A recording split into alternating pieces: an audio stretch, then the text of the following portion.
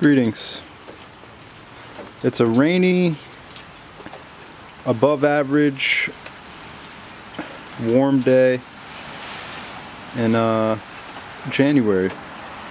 So I'm taking advantage of this weather and getting some work done. So I found that pallet over there the other day on the side of the road for free, and I also reclaimed this window glass for free from a local dump.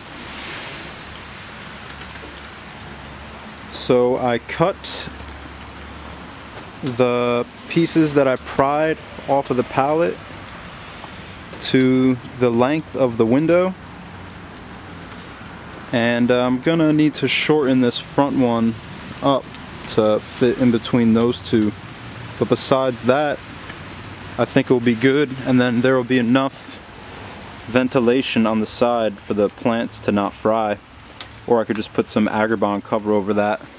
But the total cost for this cold frame, or also known as a Dutch oven, is I mean, whatever I spend on the screws that I'm gonna put it together, so like 20 bucks I guess to screw it all together, but then it will last. This is the heat treated pallet, so the wood will probably last a few years before it starts to rot away, and then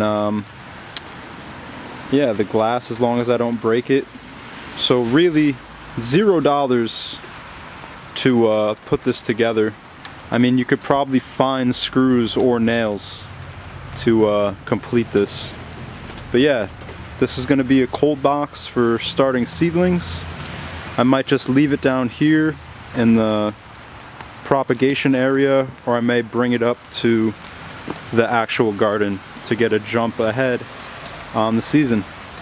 Hope this could inspire you.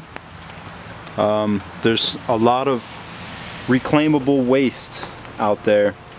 Another man's trash is another man's pawn. One love, wholeness. Have a great day.